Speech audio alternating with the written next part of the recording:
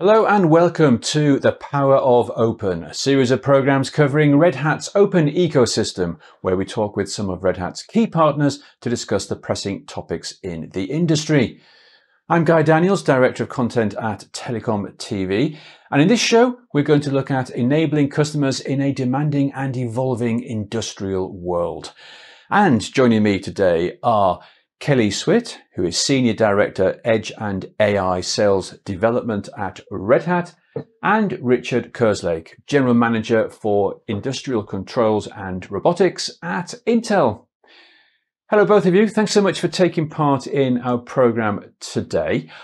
Can I first ask, what influenced Intel and Red Hat to join their efforts in support of the industrial manufacturing industry? Richard, let me put that to you first.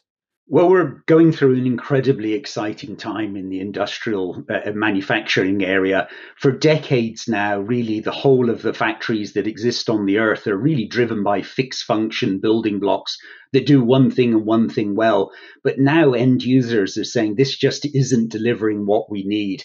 They want to move on a journey towards autonomous manufacturing. And to do that, they really got to change how things happen. So they need the ability to really move to a world of software-defined manufacturing. So one side of the coin is really driven by the need to have better operational efficiency. And then the second one, candidly, is the engineers that they're hiring in now from colleges and universities obviously are really not acquainted with the tools of 20, 30 years ago, and they themselves want to use the modern IT tools that are available in the industry. So Red Hat and Intel are working together to bring the best of IT together with the best of OT and silicon technologies to really deliver on this promise of software-defined industrial manufacturing.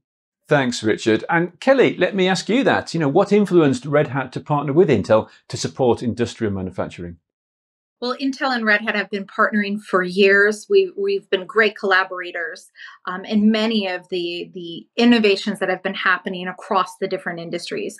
And when we look specifically at what was happening within the industrial sector with the next industrial revolution, and as Richard kind of highlighted, the move to autonomous, there is clearly a need to bring in the open source technology and community and culture into these organizations, into the communities that are setting standards, as well as the solution providers that have been so deep-seated within this industry for many years.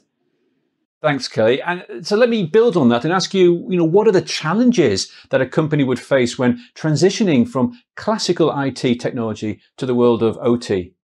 So when we look at the operations technology environment for the industrial sector, they have prided themselves and have done such a fantastic job for many years on providing highly reliable systems that have high levels of security and uptime, because as we know, every second counts. It is literally a nickel in their pocket. Sometimes it's thousands of dollars. And so they have done such a fantastic job at the way that they have run and maintained their organizations. But as they look at the introduction of higher power technologies like the use of AI, there's a need to really look at how they're going to unlock that data, which is part of what is really driving this transformation to move to much more software-defined factories. With that, there is a transformation that's taking place with the tried and trusted OT service providers within the industry, as well as the individual organizations that make up this sector.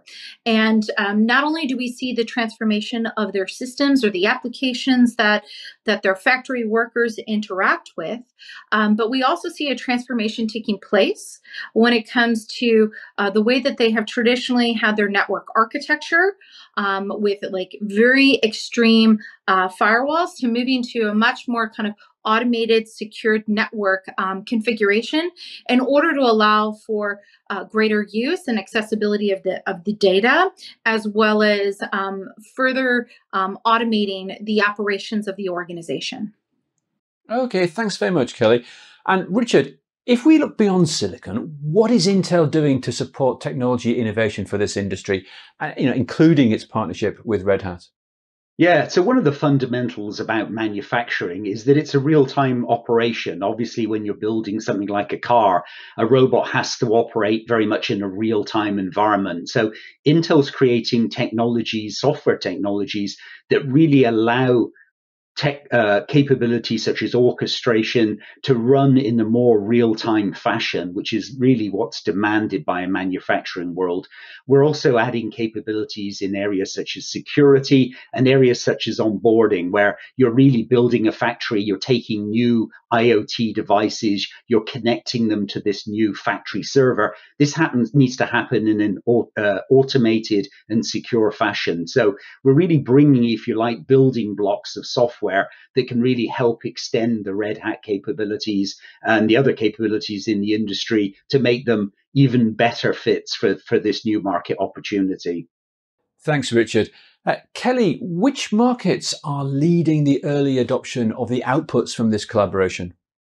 So right now, what we see a great drive in is from the discrete manufacturing side. We have great collaboration in the automotive manufacturing space as a starting point in discrete. And then if we look at the other side of the pendulum around process, there is a significant amount of collaboration taking place with the oil and gas sector. And we see those as two really starting points as we continue to move across the various other subsegments. And the thing that's very interesting on that is that we're seeing even the introduction of the telecommunications industry in collaborating and driving that innovation through the use of 5G in the private networks.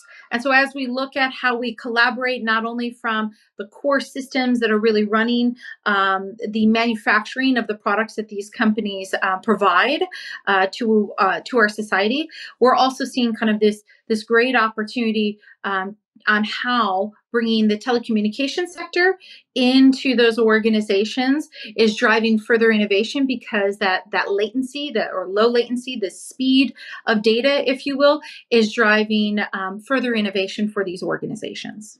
Thanks, Kelly. And Richard, what can customers expect? When will they be able to access information and offerings out of this partnership? Well, we're engaged very much actively with customers right now, developing systems into their advanced manufacturing facilities. We're creating documentation, best known methods, which customers can leverage on their journey. Because what's interesting about this transition is it's really been driven by the end users. So both Red Hat and Intel are working with these companies to help them on their journey. And then we're working the two companies to create lab capabilities that really allow people to get their hands dirty and see this class of technology and capability with their own eyes. And finally, Kelly, what can customers expect from this collaboration?